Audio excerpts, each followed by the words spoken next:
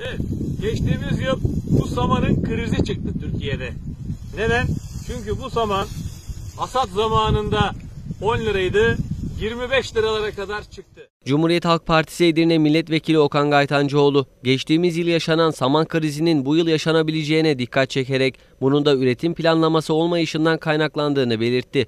Gaytancıoğlu, hükümet çözümü ithalatta arıyor, biz ise çiftçimizin kazanmasını istiyoruz dedi. Neden çıktı peki? Türkiye üretmiyor. Evet, Türkiye'de buğday ekilişleri azaldı.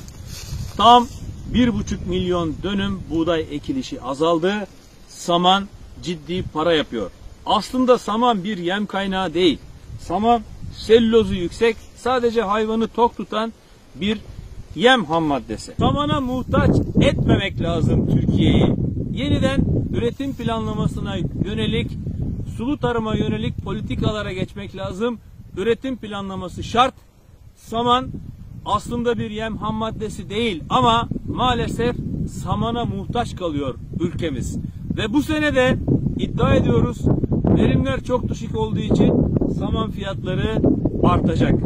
Artmasını ister miyiz? Tabii ki istemeyiz. Ama bu yönde bir politikası var mı hükümetin? Maalesef yok. Peki hükümet nasıl bir çözüm öneriyor? Tabii ki yine çözümü ithalatta arayacak. Biz ise ithalat olmasın, çiftçimiz para kazansın istiyoruz. Onun için de tek yol üreticiyi desteklemek, alın terinin karşılığını üreticiye teslim etmek.